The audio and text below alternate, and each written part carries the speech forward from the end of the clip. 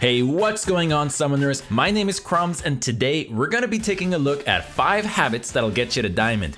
Getting to Diamond is no easy feat, but with enough practice and patience, it's definitely possible for anyone.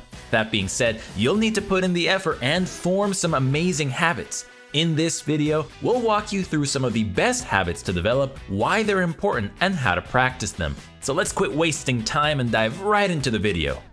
Starting us off strong, we have the habit of maintaining a high CS average. We know you all are tired of hearing this one over and over again, but it's extremely important. CSing is a fundamental that takes a long time to develop properly, and being able to have high CS numbers throughout 90% of your games takes this one step further. Having high farm will allow you to almost always have a gold advantage against your opponent. While they miss a few minions each wave, you will masterfully collect them all and start your snowball. Now, while missing 2 to 3 minions a wave may not seem impactful, it's actually quite a bit of gold. Let's say you're constantly missing 2 melees and a caster minion. That adds up to 56 gold a wave that you're losing out on. If a wave spawns every 30 seconds, then after 5 minutes, you'll have missed 10 waves of farm. So over those 5 minutes, you may have missed 15 CS, which sounds relatively small, but that ends up being 560 gold that you don't get to spend. This amount of gold adds up extremely fast, and we're not even taking into account cannon minions, which are worth about 3 melee minions. That 560 gold is a longsword and a few pink wards. It's the last bit of gold you may need to finish your item and reach your power spike. Most importantly, it's 560 gold that you lost for no reason, and it could have been your item advantage versus your opponent. If you're looking to fix your CS numbers, then be sure to practice CSing. One of our favorite ways to build up your CSing skills is by running a roughly 10 to 12 minute drill before your daily grind. Let's quickly dive into how you can adapt this drill to your own routine. You'll want to start by going into practice tool and picking either Soraka or LeBlanc. I know this sounds weird, just hear me out. For your runes, be sure to take full defensive shards with Guardian, Shield Bash, Bone Plating, Unflinching, Mana Flow Band, and Celerity. Load into the game and buy a few health potions, but do not buy any damage items. You're gonna be farming the first 3 waves the best you can. Try not to miss any CS and don't use abilities. You'll find that it'll be fairly challenging. After you farm the first 3 waves, go back in with the same champion and runes, but instead take the damage shard and attack speed shard. Start the game with a Doran's Blade and farm the 3 waves again. While there are tons of variations to this drill, which include things like adding enemy bots, this basic setup should be more than enough for now. Be sure to stay dedicated and take your time to hit every CS. It'll seem boring and useless, but you'll find that your CS in lane will increase significantly, and so will your win rate. Keeping your CS numbers high during the mid to late game can be a bit intimidating. It's often what players struggle with once they've perfected their lane CS. But not to worry, here at ProGuides we've got your back. With our in-depth guides, we can help take your macro to the next level and have your CS average reach pro status. If courses and lessons aren't your thing, don't worry though, we have challenger level coaches that are available 24/7 to help you out. So what are you waiting for? Go check us out and join the ProGuides family. Nonetheless, let's get back into the video and dive into our next great habit. Pulling us back into the video, we have the habit of lowering your pointless deaths and overall just dying less. Having a low amount of deaths may seem easy, but you'd be surprised how many people struggle with it. Plus, don't just focus on the death amount, keep in mind what you lose because you died.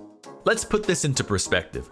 While dying 3 times may not seem like a lot, it's important not to die during certain times of the game. You may be averaging 2 to 3 deaths a game, but if you die during the most important part of the match, it doesn't matter that you're not feeding.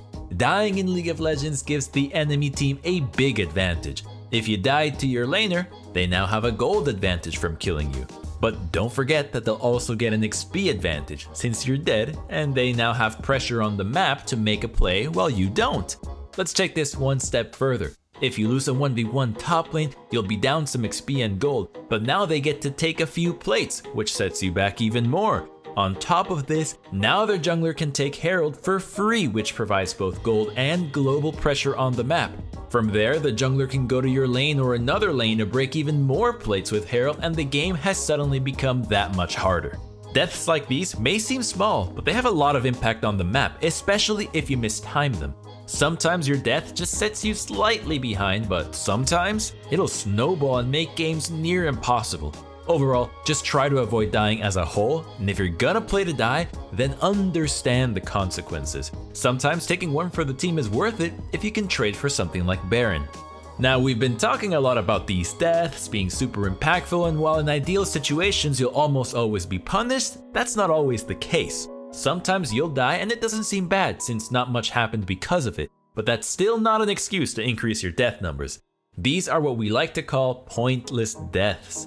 This means you died for quite literally no reason and essentially set yourself and your team behind for free. Let's go over one of the most common ways people pointlessly die in League, and you gotta hear it from me, I am an expert at this. If Dragon is up, but your team is unable to fight it, then it is best to just leave it and look for a play elsewhere. However, a lot of players will go to Dragon anyways because they want to ward it to be sure that the enemy is doing it. They usually get the ward, realize the enemy is doing it like they predicted, and then die for it. You just pointlessly died and set yourself behind for this. You knew the entire time they were doing it, so just walk away. You don't need to have eye confirmation to know that they're on it since you can't do anything about it anyways. Alright, let's take a break from all this death talk and focus on our next habit. Being able to take the time to have meaningful play and develop mastery is an extremely powerful habit. As it goes, practice makes perfect. It's a phrase that holds a ton of value because of how true it can be. The more effort you put in improving, the better you'll become. However, a lot of players don't play with meaning. They will learn about concepts and maybe practice them a bit, but that's the end of it. If you want to truly improve, then be sure to play with purpose and meaning. For each game you play, understand what it is you're working to improve on. If you're currently practicing your CS and want to maintain a 7 CS average, then be sure to keep that in mind every game. As you load in, remind yourself that you're playing for that 7 CS per minute. You don't care if you die 10 times or even if you win or lose. You don't care if you get a penta, you don't care if the enemy feeds. For this game, this week, or even this month, all you care about is reaching a consistent 7 CS per minute. Having this thought process and practice makes it so you can fully develop strong fundamentals and habits. If you're mindlessly spamming 10 games a day without forcing yourself to apply what you learn, then it's just time wasted. Playing with purpose is an extremely important habit and skill for any sport in the world. While we have been talking about playing with purpose for macro reasons, we also mean for limiting your champion pools. There is a reason that one-tricking is one of the best ways to climb. If you one-trick a champion and then play them with purpose, you can very quickly become a master of that champ. Their mechanics will become second nature to you, and you'll be able to execute combos without thinking. The laning phase will be easier as you understand trade patterns and power spikes for certain matchups. This will only happen if you pay attention to everything you do as you play and learn. Did you realize that maybe you do poorly versus Victor? What is it about this pick that makes it hard to deal with? Does he poke you out of lane? Then next time you know to go second wind and Doran shield.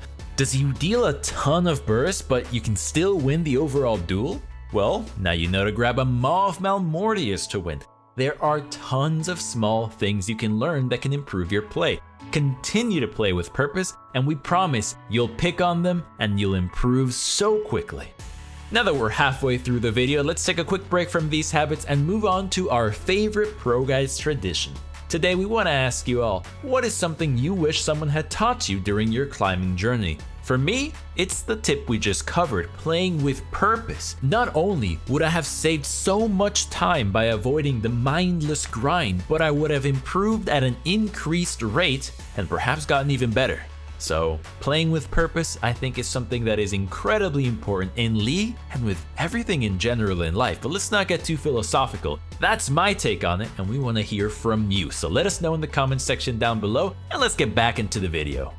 Habit number 4, in no particular order, is VOD reviewing. Similar to playing with purpose, reminding yourself to VOD review games is extremely important. It allows you to take a look at your own gameplay and break down what exactly went wrong. This is also a place to see if you applied what you learned or if you simply autopiloted through the game. While the action of VOD reviewing may not be a habit, reminding yourself of it's important to do it is. Let's do a quick rundown of how you can VOD review your own games. To start off, write down what you think went wrong with the game. Did you die at the wrong time? Was your CS too low so you spiked a bit too late? Maybe you misplayed due to mechanical error and it just needs some practice to clean it up. When coming up with a reason, find out what you did wrong. We don't care about how or what or who messed up on your team or on the enemy team. They won't be in your next few games anyways, so it doesn't matter. Once you have a solid idea of what you think went wrong, you're gonna rewatch the game at 1.5 times speed. Break it into early, mid, and late game for easier sections. Between each section, note what could have been done better and if the game is still winnable. If it is, what needs to happen for you and your allies to come out victorious. If it isn't, why not? Keep note of these questions as you watch the game and walk yourself through the answers. VOD reviewing doesn't always provide answers to your questions, but it does implement the idea into your head. This means for your next game, you can look to avoid making the same mistakes, and voila, you've made progress. Once you're done VOD reviewing, regroup your thoughts and prepare for the next match. Remember, we play with purpose so that we can improve and climb and save time. Last but certainly not least, we've got the habit of maintaining mental fortitude and giving it some maintenance. League can be a fairly stressful game, especially if you have allies that are AFK, toxic, feeding, or just downright bad. While we like to believe that they don't get to us, it'll slowly get into your head and cause you to play worse if you focus on them. This is why we recommend playing 3 to 4 try-hard games a day max. In between your matches, be sure to take a break and regroup your thoughts. Bring up what your goal is and what you need to focus on to improve.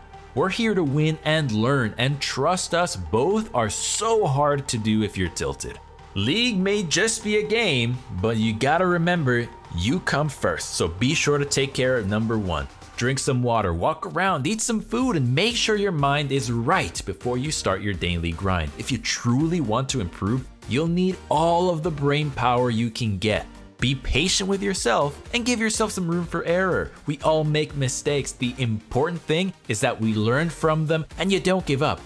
Those are all the tips we've got for you, so that is going to be the end of our video. Thank you so much for watching, and don't forget to join our ProGuides family over at ProGuides.com, where we offer exclusive giveaways and classes that you won't catch anywhere else. So stay tuned and don't forget to like, comment, and subscribe. We'll see you guys in the next video, and as always, good luck on the Rift, and may the LP God smile down upon you.